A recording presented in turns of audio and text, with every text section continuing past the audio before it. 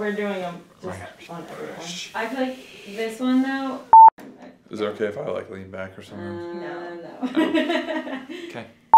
I don't want to work with your preferred vendor partner. Is that the question? That's not a question. Irish wristwatches. Try that. Irish wrist. I already failed. It's hard. Irish. It takes years of trying it. How do I differentiate myself? I can say Irish wristwatches, and I bet you can't. What's up? It's Andy G here in Charlotte, North Carolina.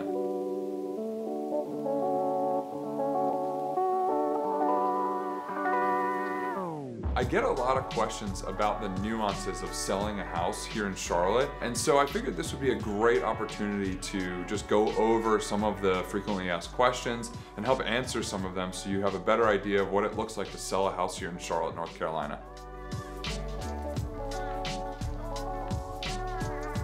The Charlotte market is very hot. There is an unbelievably low amount of supply and a lot of demand, and because of that, it is a great time to sell. The most important things to make sure that are updated in your home are kitchen and bathrooms. If the master bathroom is really nice and the kitchen is really nice, the buyers can typically see past, a backsplash that they don't like, or a little bit of carpet that's a little old, or if the backyard is not fenced. Maybe they'll fence the backyard if the master bath is beautiful and feels like a spa that they're going to be using every single day. These are two of the most important things because they are things that everyone uses every day. I don't even really cook, and I still use my kitchen every single day.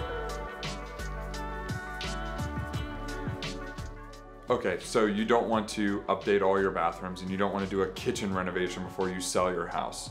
That's fine.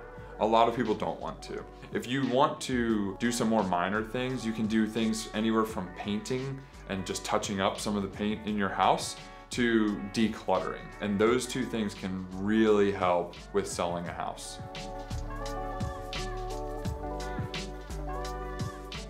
If your house is vacant or you've already moved out of the house, it's a great idea to stage your house. It sounds weird, but if there's furniture in the home, it actually can make some of the rooms feel bigger than if it's totally vacant.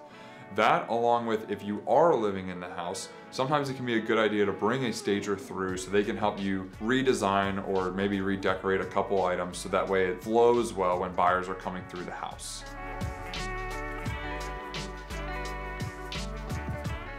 When it comes to marketing your home, I cover all the marketing expenses. Whether it's photography, drone photography, videos like this, flyers, boosting ads, anything that kind of falls in between all of that, I cover that. So you don't have to worry about that because my goal is to do those things in order to help you sell your house for more money and faster.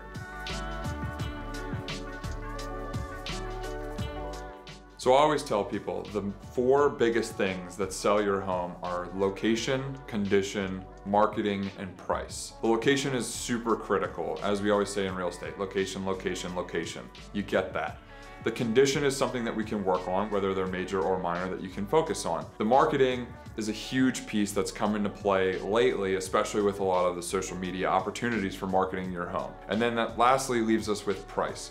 If we price too high, we won't have many showings, or we're gonna have a lot of showings and no offers. And if we price too low, then we're gonna end up with 20 or 30 offers in a matter of what will feel like minutes of listing the home.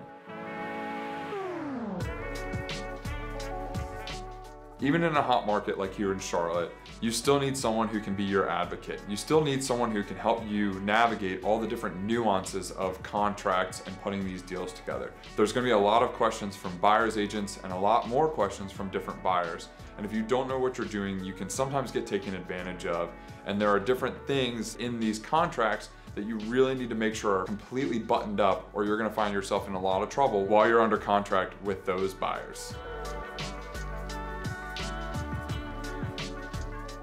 When there's over 18,000 agents here in Charlotte, we have to do different things to differentiate ourselves. That's why I've done things like partnering with Ryan Serhant and his team up in New York. That's why I do things with social media, and that's why Instagram is so important for me. That's why YouTube is so important for me. Doing these videos is very important. Having a platform online with social media is critical now, and I like to be able to tap into that to get as many eyeballs on your house as possible, because like I've said before, more eyeballs on your home and more people viewing your home when we go to list it means more potential interested buyers. So if you're looking to sell your house here in Charlotte, here is a great place for you to go. Here is a button where you can check and find out what your home is worth. Everywhere else on the website, if you need to find my information, it's on here. If you want to text me, great. If you want to call me, awesome. Let's talk and we can get your house ready to sell.